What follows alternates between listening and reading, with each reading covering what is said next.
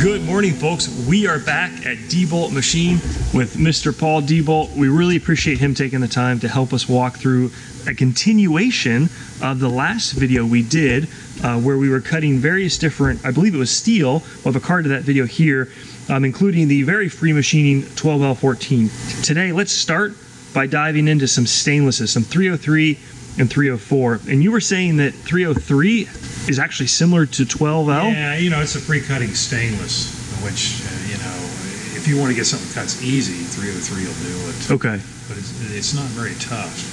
304 is directly, diametrically opposed to that.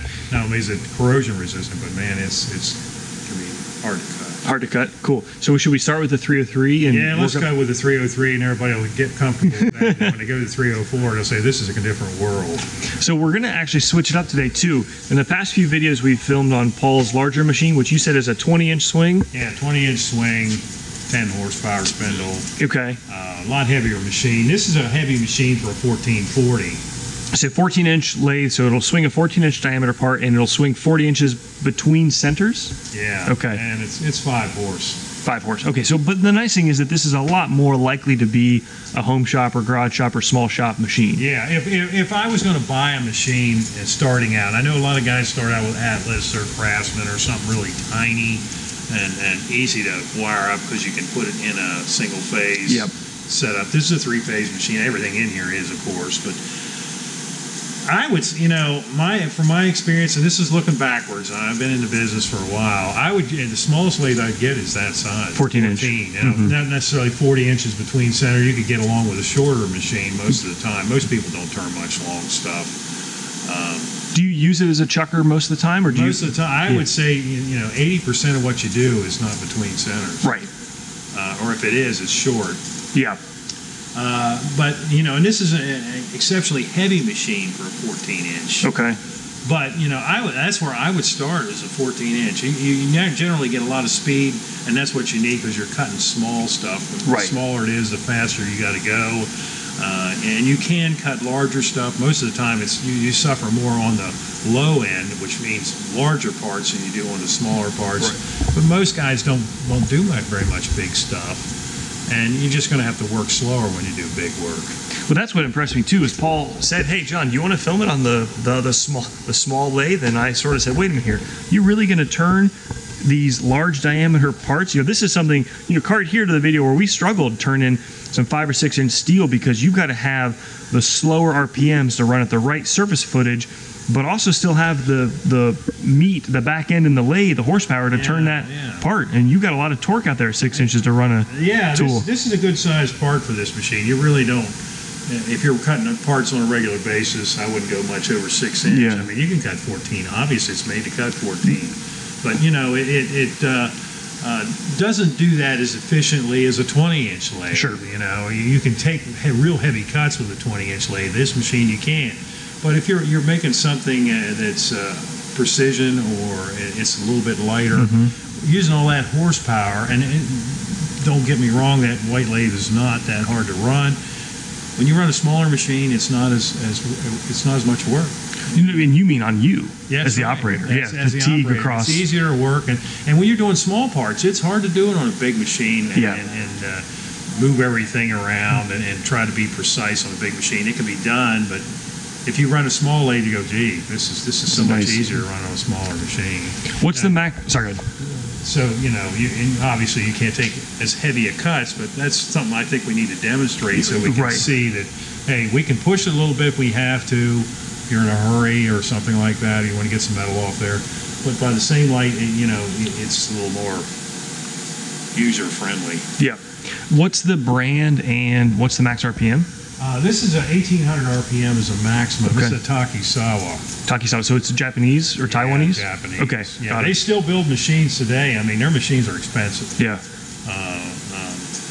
They build hybrid machines with a control on there that's kind of just added onto a manual lathe. I know people see those. Like a CNC, like a tool room CNC type machine? Yeah, that's right. And they also build CNC machines too. But their tool room lathes, this machine, I bought this machine new in 1981.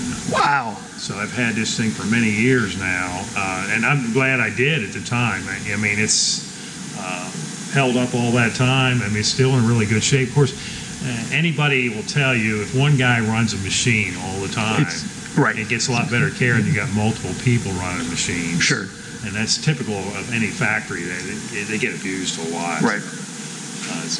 But it's held up really well. I mean, you can still find them just like this one on eBay or someplace like that. Pretty reasonably priced, I think. Probably would need scraped or something like that. I mean, this one has the double nut system on the cross slide, so you can adjust. Oh, the preload. Interesting. Yeah, there's a taper in here, and it moves the nuts apart like this and tightens it up so it constantly stays tight. Now, you can get wore in one spot.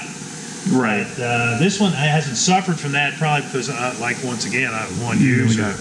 But the other thing is, too, the cross slide is real long. Yep.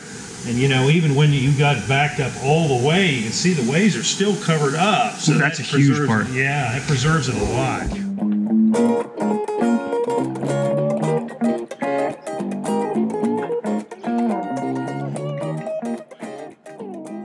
First up, we are using a Sandvik DCMT insert. It's their GC30 grade. The insert box gives us some starting recipes for P, which is steel, M, which is stainless steel, and K, which would be cast iron. First cut is 491 surface feet per minute, 5/1000 of an inch feed per rev, and 50 thou radial depth of cut. So nothing wrong with this cut, but Paul's concern was that the chips are literally shooting off of there. It makes it really difficult, uncomfortable, and maybe unsafe to be standing near the machine while it's cutting. It's chipping it up all right, but we can slow it down a little bit. It's breaking the chip, but it's jumping the chips around, so it's hard to stay close to the part. Let's drop down that surface footage to 353. That's about 270 RPM. Cut number 2. The chip control, being able to stand near the part. Yeah, you can see that it's chipping just fine. Chips are regular, but this is the easy stuff too. Yeah, that's right. See how it's chipping there, and that's... This is cut number 3. We're still at 353 surface feet per minute, but we're transitioning from a 50/1000 of an inch to a 0.1 inch radial depth of cut, and we can see the chip actually has more weight, which changes how it comes off the insert. We are getting a little bit of chatter, so let's combat that by dropping the surface footage down.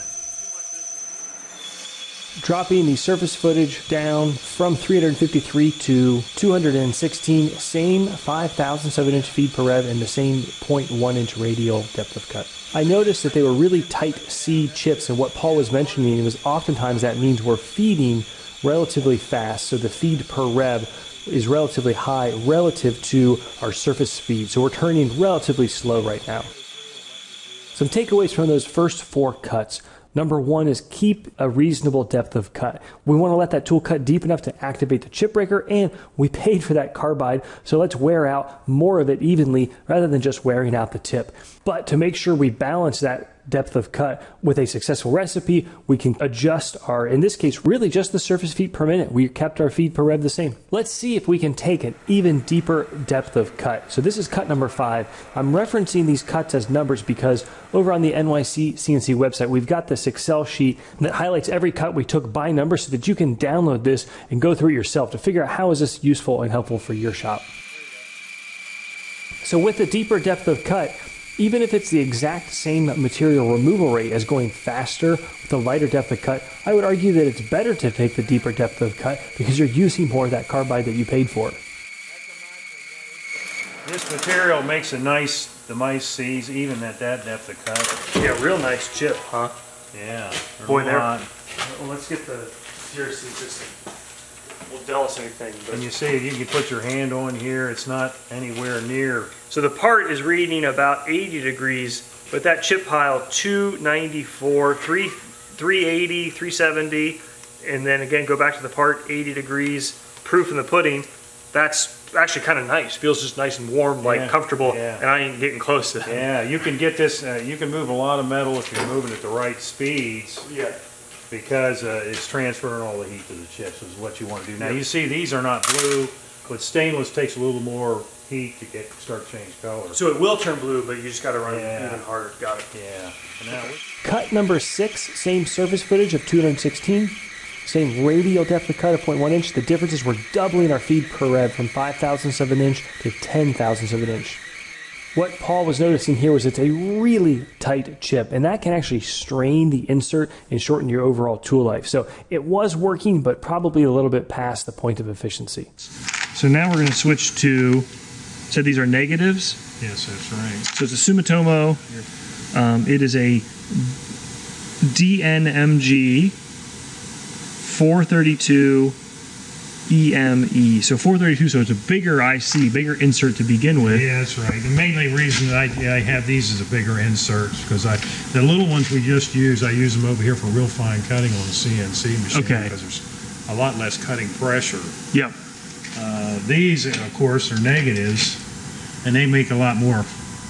Yep, so there's, you literally see that downward angle of that makes it a negative. And as you mentioned earlier, with the negative insert, not only do you have two sides, so double your cutting edges, but you've got this really strong overarm clamp that increases the holding power of the insert in the tool holder. That's right, that's right. And of course, this one's made for roughing. If you were looking at the insert box there, it has the R in the box there, which means roughing, and then they have medium, and then they have finish, which means it literally says rough. Okay. Yeah. See, and then it's got the interim. And we went over this last time you were here, where it's got interrupted and severe interrupted and just a little interrupted. Yep. And of course, they've got the material circled on here, which is capable of cutting. Of course, you can cut anything with it, but that doesn't mean it's going to do it most effective manner.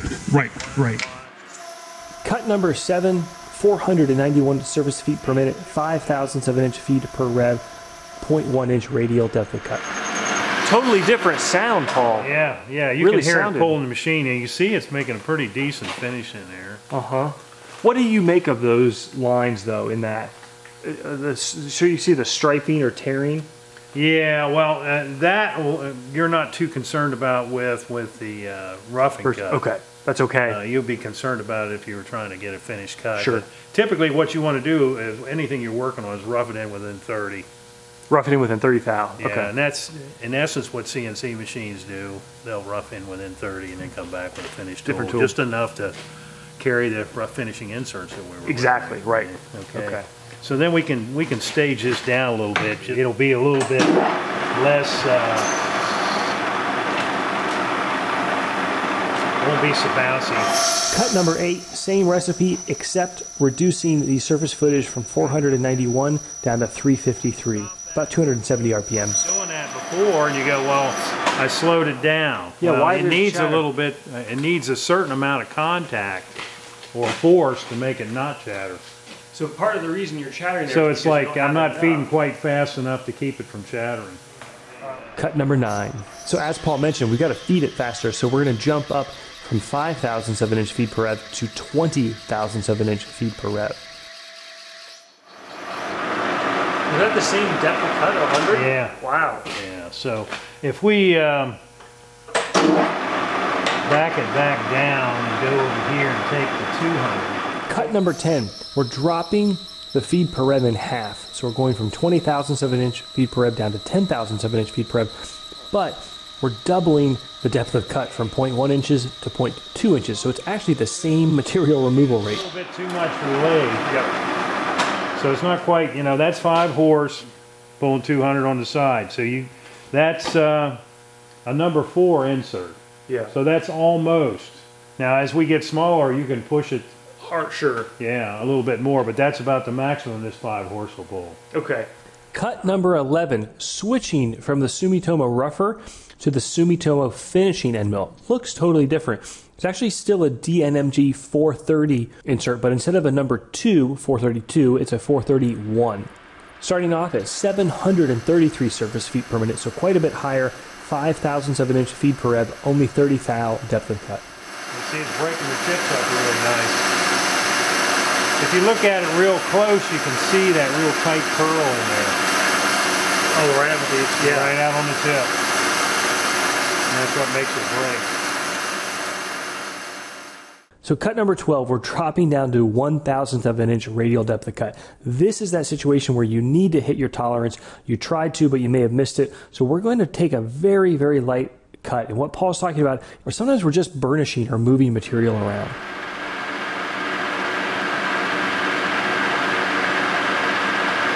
Now this one, it doesn't work well in the CNC machine. Well, it's loading it of the insert. On these machines here, for one thing, you got coolant on there, which you don't have here. But typically what we'll do if we have it here is we'll run it even faster. Let's say... Hold on 1 second. So Paul's saying that it's easier to do this in a manual, a little bit trickier in the CNC machine to take those real light cuts. Yeah, if you're trying to hit size and try to get the first part right every time on a CNC machine, what you want to do is back to tool offsets, your 30 thousandths. So it's 30 thousandths undersized, and then when you go back through and recut on the finished cut, you've got the normal size cut, so it'll react the same when you run the program. If you're running a manual machine, you're not always hitting size. Sometimes you do and sometimes you don't. It's not as consistent as CNC machines. So once in a while, you'll have to recut. Yeah. Or if this recut, it might not be cutting at all. It's just pushing the metal around. Just pushing the metal, just almost burnishing. Yeah, that's right. And you can afford to burnish. That's a little... Same 1,000th of an inch depth of cut, bumping up the RPMs to 1,000. That's 1,309 surface feet per minute. Again, we're talking about this idea of whisper cuts or spring passes or burnishing the material. And all it's doing is moving the metal around. So if you're trying to cut something extremely accurate, you can push it around like that and get get your size. Yeah. And take tiny cuts with a manual machine. Yeah, better finish there. Yeah, and it's a little fuzzy, but that's from pushing the metal around instead of actually cutting it. Interesting. So you can get tiny cuts. Now, cast iron doesn't react that way. Of course, it's brittle. Right. But you can jack the RPM up and burn it, is what we used to call it. Burn it, interesting. Yeah, and get sizes to come in that way by increasing your surface speed. Or speed. I got to be careful how to differentiate between feed and speed. Sure. You don't have to mess with the feed much. You just have to increase the speed and get the heat. Yeah. To move it around without cutting. Interesting. All right, folks. Goodbye 303. There you've got it. 13 different cuts in the relatively easy free machining 303 stainless. Let's take a stab now at some 304 stainless, which is notorious for being much harder to cut and is a much harder, stronger material. First cut in 304 stainless, we're using that same Sumitomo roughing insert, the DNMG 432 that we used on the 303 a minute ago. Starting recipe is 424 surface feet per minute, about 270 RPMs, 5,000ths of an inch feet per rev, 0.1 inch depth of cut. And it's worth noting here, part of what we're doing is truing up this stock. But you can see it's not doing a good job of breaking the chip.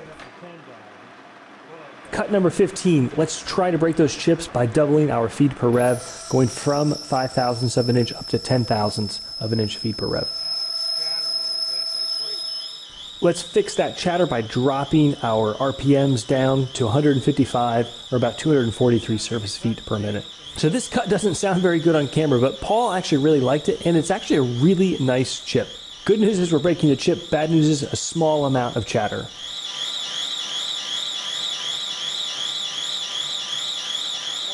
Cut number 17, we're going to change things up, slowing down the feed per rev to 5,000ths of an inch, but 0.2 inch radial depth of cut, or double the prior amount. Not good. Chips are rolling over, but they're not breaking, and we're actually creating some pretty long bird's nests here. These can be really dangerous. Cut number 18, increasing the feed per rev to 10,000ths of an inch to try to break those chips. Really too much for this machine. They're breaking, but you're getting multi-layered, multi-coiled stales, and that's too much. We want really C's or 6's. Switching back to that Sumitomo finishing end mill, 270 RPMs, or about 424 surface feet per minute, 5,000ths of an inch feed per rev, 30 thou depth of cut. We want to take a look at what this 304 looks like with a finishing insert. So 4 takeaways from what Paul and I were talking about. Number 1, here in this specific example of cut number 19, we're able to break these chips because we've switched from a roughing insert over to a finishing insert that's got a smaller nose radius and it's got a finishing edge breaker that's going to let us take those smaller depths of cut, hit our diameter, but still break the chips, avoid those bird's nests. Number 2, it's actually easier to get better finishes with harder materials. They actually cut nicer, even though they take a little bit more horsepower. Number 3, if you have the ability to use coolant, it's going to help even further improve your finish. Obviously, that's easier in enclosed machines like CNC machines and turning centers. A little bit more difficult here when we're filming on an open machine. And number 4, talk to your insert vendor about different grades of carbide and inserts. We started off today with a roughing insert. There's an in-between. A lot of companies have a medium rougher that may be great for smaller lathes or smaller machine tools. Cut number 20, going all the way back to the beginning, that Sandvik DCMT insert, 424 surface feet per minute, 5,007-inch feet per rev, 0.1-inch radial depth of cut. And you can hear Paul mentioning it just sounds easier, it sounds freer, the machine's able to cut it easier. And that goes back to what we just said, which is that it's amazing that different inserts can actually let your machine cut better, even at the same recipe. So that's what gets me excited about the ability to learn this stuff. Talk to other machinists, talk to folks that you know that may be in the know on this, or even just talk to your tooling vendor about how to make the most of the equipment you've got.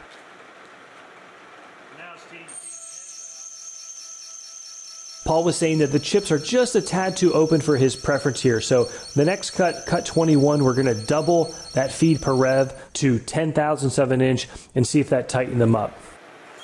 That's doing the trick. It's tightening them up, but we're getting a little bit of chatter. We don't like chatter, so we'll drop that surface footage down for the last cut, cut number 22, 155 RPM or 243 surface feet per minute. Again, the same 10 thou feet per rev, 0.1-inch depth of cut.